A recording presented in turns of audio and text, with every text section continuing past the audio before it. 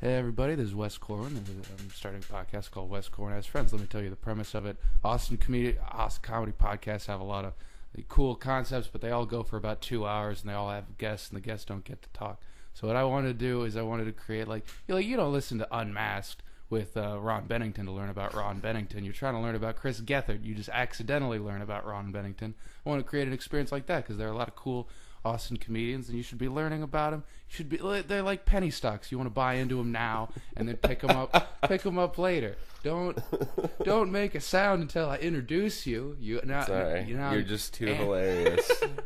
I can't contain my laughter. Well, again, the subject is I want to cover some cool Austin comedians. Got 12 seconds left for this intro. This next guy is I've said this before on stage. He's one of the first people that I became friends with doing stand up. He's also toured through Louisiana, Mississippi. Been featured in clubs in Houston. Please give it up for Cody Greenlee. Thank you. From your computer. Please give it. Yeah, thank you. Oh, wait, I'm sitting by my computer, but do you mean that? Also, all the southern states. We love the slavery states. It's specifically where I tour. We do just perform in the slaves. That's a thing I haven't thought about before until you said it. I've never performed in a free state. It's always Mason-Dixon lines, kind of my point, and then I just aim down from that. That's what I do. Thank you, Wes. Thank you for letting me be on your first podcast. No, absolutely. I'm glad to have you on. How you doing, buddy? How's your week going? So far, it's been okay. It's only...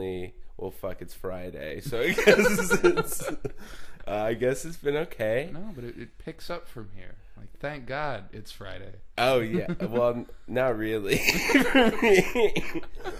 I mean, I have two jobs. We both share one of them. Yes. We both deliver pizza for... Oh, I probably shouldn't say. And then... So on the weekends, I usually work both jobs, so it sucks. I don't get to do comedy or anything or see any of my friends. I just eat hot za. Just eat that hot.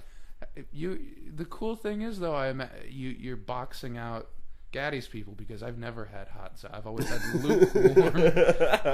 It's when it's set there for 2 hours. You're like, well, I guess they're not coming. Let's just eat this. Yeah, exactly. We do that, and then also.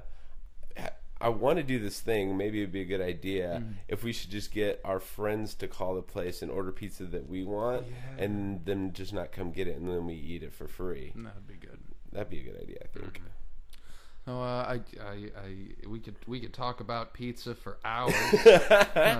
It's our livelihood, Wes. Of course we could talk. No. Yeah, I know. I guess I don't.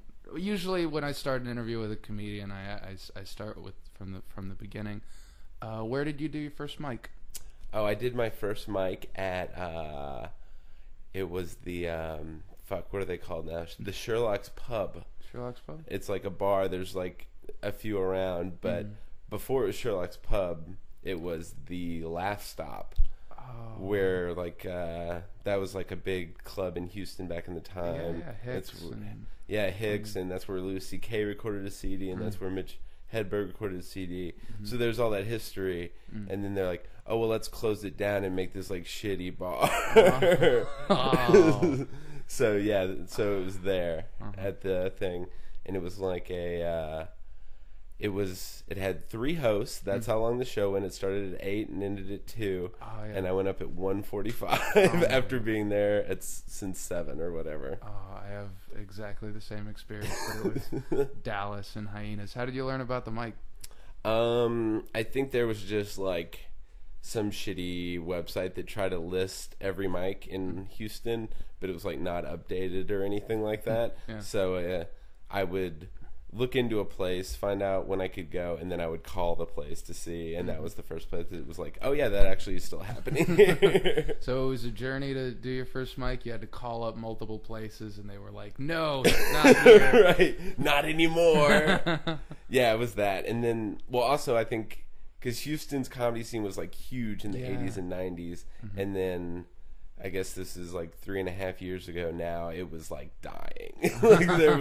There was nothing. There was one where there's 2 comedy clubs at the time, and nobody could do either one of them basically unless you had been there for 5 years. So you had 2 open mics that you could do when I first started there. Yeah, and that was the big one. That was where all the people that had been on TV went or whatever. So, and it was awful. There were 4 people there.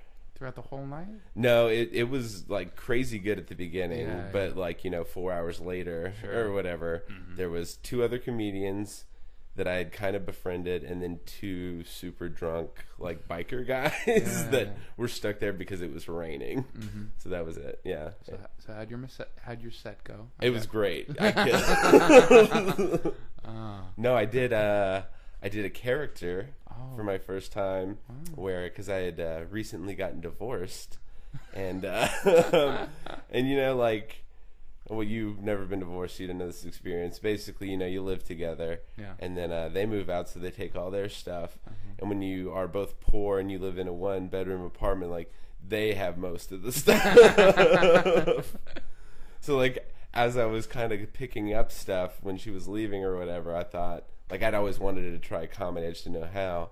But as she was leaving, I was like, wouldn't it be really funny, like, if all the jokes that I wrote were, like, coming from the angle of, like, literally the most depressed person that ever existed? And I'm sorry, I just imagine you sitting by the computer calling clubs, and then as she's packing up things, hey, let me run this by you. Right. Can we workshop this? I know we can't, like, have sex anymore or love each other, but what do you think about this joke? Yeah, no, it was like maybe a 3-month process before, like, actually going to the first mic from that experience or whatever. But then it was you don't know how to write jokes, right, when you start. And then also you're trying to do a character, which is something dumb. But hey, I got a couple laughs. So hey, what's the worst that could happen, Absolutely. Yeah. Well, it was that was the first one, and then I did like 6 to 10 more when I lived in Houston. And I just moved to Austin to do it. So yeah. Did you move to Austin for comedy, or was it for? I didn't tell my family that, but yeah. No way. Yeah, totally. I lied. Oh my gosh, that's really cool. Yeah. Well, it was like that's when podcasts were first starting, and everyone talked about how great Austin was, and I'd been divorced. I couldn't trust any of my friends anymore because my ex-wife got pregnant by my best friend. Yeah. So, and then, like, you have a big friend group, and it seemed like most of the women were, like, siding with her, like, didn't want to have anything to do with me or anything, even though I was not an asshole at all. So it just seemed like a good time. Like, well, I want to move to a different place. I like this comedy shit. So then I moved to Austin. Yeah. Okay. Is it getting too real for the host right now? No. I thought the reason was exclusively comedy, and then I was like, okay, that sounds like reasons, and then also comedy. Well, it was definitely mostly comedy, but it was like you know. So if the comedy scene in Houston was bustling, if your friend had impregnated your wife in like 1990. In 1990, so like when we were all 5. No, when Bill Hicks was still like if you were in the same. Yeah, I'm sorry. I mean, like, we're all the same age, but rewind back 20 years. Okay, yeah. I don't know, because it's like at the time it was kind of like, I didn't really like school. I had worked at that game developer and everything like that, and I didn't really like it, and I really liked comedy. So it was like, well, this is like the place to go if I want to keep doing this, because that's what all the podcasts that were just starting were kind of saying. But then there's like all these other reasons that also, like, made me do it. And, so I mean, comedy is follow my dream, and also all these terrible things. Right? Yeah. No. So I just figured it was a good move, and it's okay. So, 3 out of 5. Yeah, right. Yeah, that's my Yelp review for Austin. 3 out of 5. Oh, yeah. So that's how long I've been here now. Oh, yeah, 3 years officially now, since it's January. Yeah, and it's been fun. Absolutely. When did you? So was that? At what point did you decide you wanted or at least try comedy? Was it that month that you started looking them up, or was it? No, it was like this will get weird, like sad also, yeah, and then also we'll entirely about your divorce. Oh and yeah, it's gonna get weird and sad. No. Well, here. so you know, Wes, that I'm a fairly happy person. It's not a thing that affects me anymore. Don't forget the question, but I wanted to put you on because one of the first people I interviewed was Jesse Lopez, who was super angry, and I wanted to at some point catch the other side because you are. Genuinely one of the most zen. You're very much like the only time I've heard you be mad about comics is when you started hosting Cherrywood, right? Because and that's not even established. Like, oh, these people are getting spots. It's just new comics are annoying. Yeah. It's literally like you get 1,000 messages just for an open mic where a thing you just sign up, put your name on, you still get 1,000 messages, and I get mad because. You get stressed out like when you're in it because you're trying to run a show, but then afterwards it's literally like, oh, why did I get upset about somebody asking me like a silly question that took me 10 seconds to answer? It's like not a thing worth being mad about. But in the moment I'm like, I'm drunk, you're bothering me. I'm trying to do this. Yeah, so that's the only reason I get mad at Cherrywood. To go back to the other thing, so like I always liked comedy stuff. Like Mr. Show was on HBO at the time, like when I was a little kid, and I watched that, and you know, cartoons and everything like that. So I'd always liked comedy. I just didn't know it was a thing that you could actually do. And then when I was married, my best friend at the time, we were always interested in it, so we would like try to write like sketches or skits or just like because the internet was starting to get popular, like YouTube and everything. So we're like, oh, maybe this is something we can do. And as we worked on it more, I started doing more research about like stand-up, and I thought, well, maybe we could write sketches and then also go do stand-up. And then, you know, fast forward, like all the stuff that we already talked about, and then it was like, well, oh, I can just do this by myself. Like I can just go to an open mic or whatever. And so then that's when I started looking them up, you know, writing all those jokes or like, you know, paring down them, and then went to the first open mic. When was the first time? Yours was in Hyenas, right? Yeah. Have you? Well, this is the first one, so you haven't talked about it either. No, yeah. Well, so how bad was yours? No, mine was a relatively positive experience. I had a lot of like really silly jokes. My problem when I started out doing comedy was that all my jokes were 2 minutes long and they had one punchline at the end. Right. So it was another very 5. It was a horse joke experience every time, but only the horse joke was self-referential about how long my jokes were, which is why it was the good one. Yeah. All the other ones were like a Deep Impact reference at the end. Oh, I made some Extreme Ghostbusters references like in the beginning. Yeah, nobody's into that. No. Yeah, but no, it was like you said, I got there at like 6:45 and I put my name on the list. I was like the second or third, maybe fourth person to put my name down. And then all the comics who'd been doing it for years got there, and they all got to put their name above me. Yeah. And so I sat there, and I was 19, so I couldn't drink. Oh, so I'd just been getting hopped up on caffeine, drinking. Yeah, just drinking Red Bulls in the back the whole time. Yeah. So it would be like 5 comedians, and then I'd drink a couple Pepsis, go back out there. I was fucking I was wired. You were amped. I was like, I'm gonna get to do comedy. I'm excited, and also you're nervous and everything like that. Yeah, you're just shaking for multiple reasons. And it was the first like 3.5 hours of the show were amazing. Everybody was really good, and then that's when things started. That's weird for Dallas, right? No, yeah, it was. I love Dallas as a comedy city. Yeah, and then I'm sure it's good. I just like to shit talk it for no real reason. Typical Houston. Right? Yeah, typical Houston, typical Austin. Everyone hates Dallas in Texas. Like, it is. Everyone likes the Cowboys, but everyone hates Dallas. I think.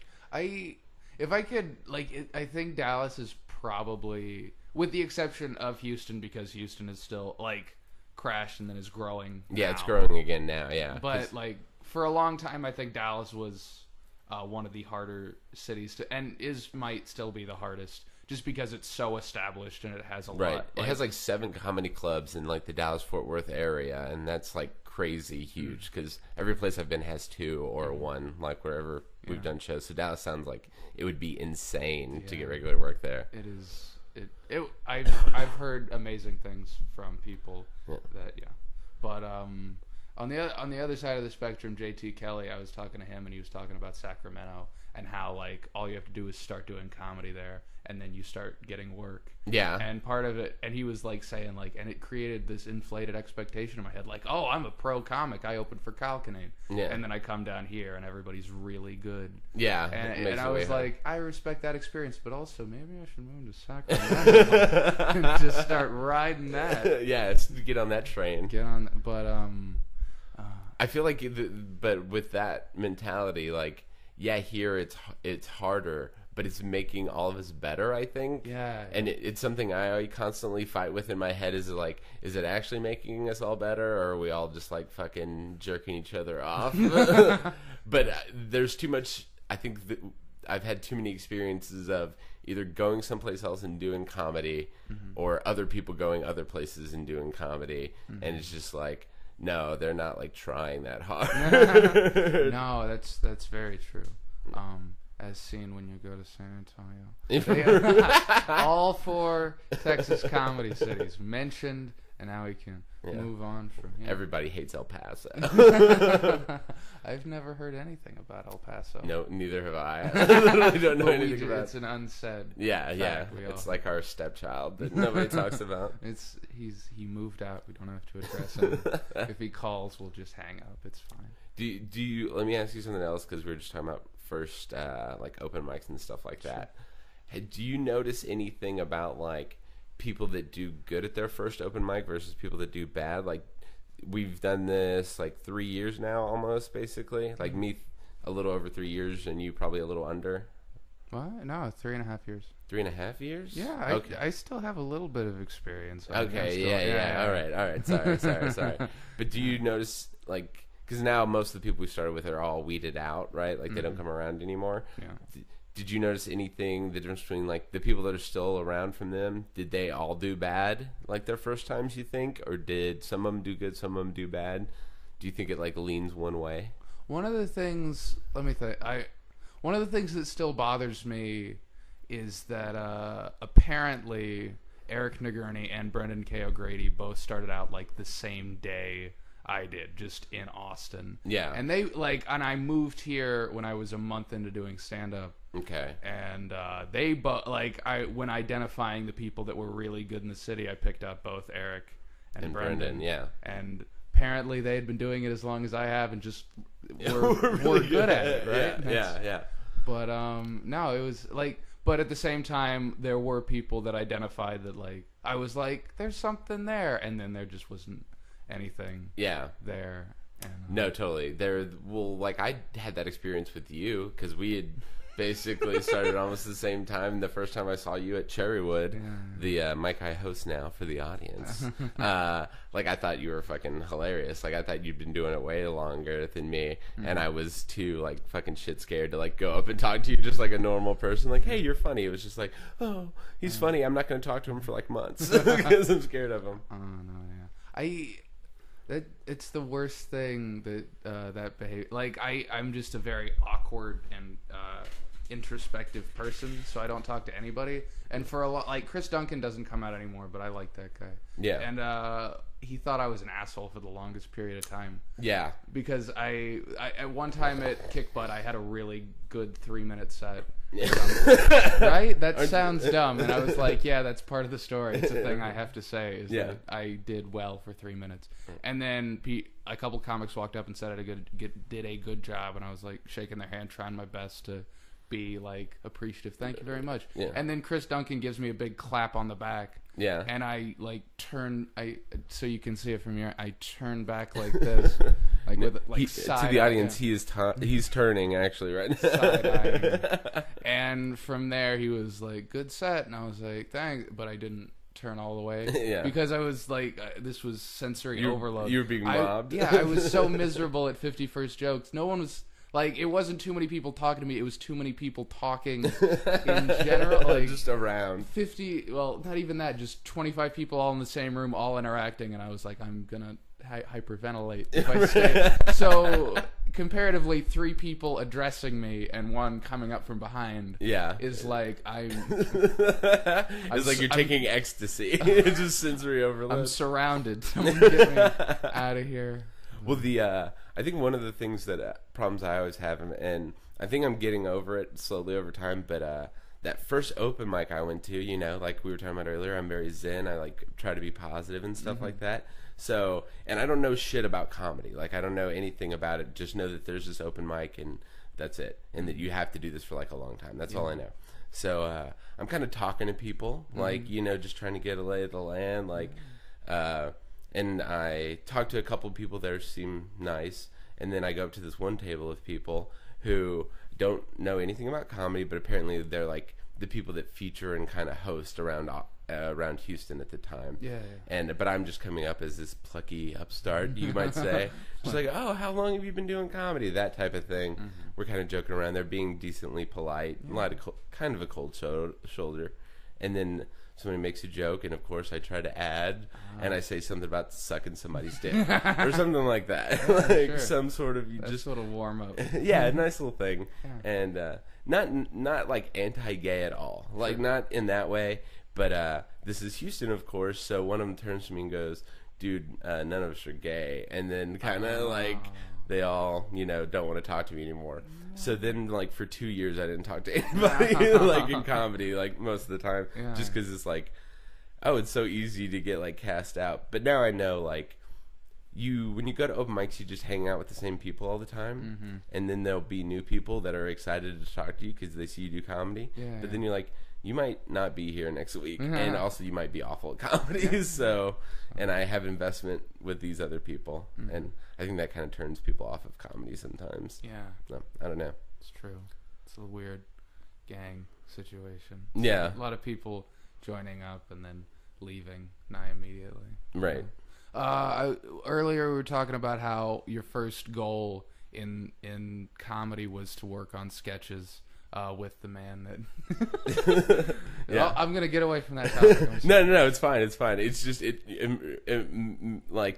we did that, yes, and then now, like, whenever I talk about like comedy or things that I work on or what I want to do, I like hate sketch comedy. It's like there's good sketch comedy shows on television, but I never have the I can't find it within myself to sit down and watch a whole episode of like the Kroll Show. Oh, sure. Or like I love Key and Peele, that show's hilarious, but I'd rather just watch like the best of clips on the internet or whatever. And I feel like the way the internet is, it kind of broke sketch comedy for me in my brain. Like I don't need to sit here for 30 minutes and watch all the ones that you wrote, and some are good and some are bad, like SNL. Like I can just literally go watch the digital short, and that's it. That's all I have to experience of that. No, I was for the longest time, my favorite sketch group was Whitest Kids You Know. Yeah, those guys were great. I love them too. And I'd watch it, and then I'd be like, oh, they have a TV show on IFC. And then one time I got to watch it going over to a friend's house. And it's like, these are just the internet sketches, but you just put them, put them all together. Why did you... Right. Yeah, it doesn't make any sense. But so it was, but that's the thing that made me like kind of start writing comedy was Whitest Kids You Know, and like, who were those guys? Were Donald Glover used to be in it? Oh, it was, oh my God, Derek Comedy. Yeah, Derek Comedy and stuff like that. And like the bro rape sketch and all that stuff. Like we wanted to do stuff like that. And that's when we started writing stuff. And that really, that surprises me though that you hate sketch, because I was going to ask, like, now that you're advertising Cherrywood via some sketch comedy. Oh yeah, every week I do that. Yeah. So you still hate sketch? It's like, I mean, I hate a lot of things about sketch comedy, and there's a lot of bad sketches. Sure. But of course, there's good ones. Like, and it's the same thing. Like, I make a video every week. I force myself to do it, and I'm like 70% of them are garbage, probably. But I make myself do it, and every once in a while, there's a good one. No, you're it's fun to watch. At first, it just seemed like and then you started putting a little bit into it. You've had a guest star in one, and Chris Sibilia. TNM Tonight's Chris. Right. Sometimes I would just drunkenly ask other comics at another open mic, like, "Hey, you two just want to stand next to each other and talk about this?" Yeah. But every once in a while, if I have time or forethought, because usually it's all done on my lunch break. So I'll literally clock out at HEB and then be like, oh, okay, I have to make a sketch today for Cherrywood tonight. And so I'll sit there and smoke a cigarette and think about it for 10 minutes. And then like, well, I have no good ideas. And then I'll just shoot something. And then I'll have to upload it to all the Facebook groups, which usually takes more time than it took me to come up with an idea and shoot it. Is just posting it to Facebook from my iPhone at work in the parking lot. So sometimes I'll have a good idea and I'll think about it, and then other times it's just like, there's a box of beer. Let me just shoot that for a little while. Sure. Yeah. But it is fun to do. Like I understand why people like sketch, and it's different than stand up because you can work on it with other people and shoot it and edit it and like a little movie. But most of them are bad. So I don't know. Do you like sketch? Is that something you want to do? No, I'm a big fan of sketch. I made a sketch with Blake Bowles and Joel Watts, and it's not good. I was really proud of the script, and when I told people about the script, it was that Jesus needs to get off the couch sketch. I told you about that idea. Yeah. A long time ago. It turns out a 6-minute sketch is really hard to keep people invested in. Right, yeah, 6 minutes is forever. Like, yeah, that's, especially, it has to be like hitting really hard, I figure. Yeah, so we're in an editing process. We're cutting out some Mary material, which I was told to, like, Kat Ramzinski was going to play the original Mary, and then Avery Moore both said, it's funny, like, this is going to be a 6-minute long sketch. You need to cut out some of this Mary stuff. Yeah. The people that were going to play Mary were like, cut me out of this. And I was like, oh, no, it's going to be good. And now it's super long. Yeah. Like, I'm still happy with the end, but it, like, a problem I've always had in comedy is it's a lengthy journey for one. It's a lengthy stroll to that end. To one dumb, like, this is clever. And then, yeah, right. And I feel like that's definitely a big difference between sketch and stand-up is in stand-up, it's like you almost get immediate payoff for everything you do. You write the joke, you say it a couple of times, it works, it doesn't, you drop it. Sketch is like, you write a script, you rewrite it, you show it to other people, you get cast members, you have to get a production crew together, you have to film it, you have to edit it, and then you've seen this thing so many fucking times before you actually get to make it that you're probably tired and sick of it, and like it could be bad and like that. So I don't know, it's just too much work. Maybe that's why I hate this sketch. We're running a touch low on time, but I really wanted to cover before we depart. What you're a big fan of dark jokes about I love them. really dark things. Where did that come from? Where do you think that come like? That's a good question. I guess the general idea in my brain that I have about it, about like why they tickle my fancy so much, is like so like. Every joke that anybody writes or whatever, there's always kind of like a victim to it. Like in self-deprecation, it's yourself, and like other jokes, it's other people. And then there's a certain amount of reality that I think a lot of people don't accept. Like, it's one thing to see something bad in society and be like, oh, I want to like help that person, right? And that's good and totally right. And that's what you want. But if you are accepting that is like the minimum, like we were saying, where I'm Zen, like I want that, I want to help other people, then I think it's real funny to twist that the whole 90 degrees and be like, well, let me like shit on this thing that is so like low, like you're supposed to like punch up, I guess, in comedy, like that's a common thing, and I kind of like accept that as a rule, but it's like, if you can get really out there, like if you're going to make a really weird out there joke, like sometimes it's just like really fun to shit on like Indians. No, absolutely. That's my favorite thing about that ice skating joke I do, is that I take an 8-year-old girl and then I elevate her above me in economic status so I can punch up at her. It's really, like, I feel like you do a similar thing, but I look at the limitations in people's tastes, and I instead, like, other comedians that get frustrated and like say like, no, I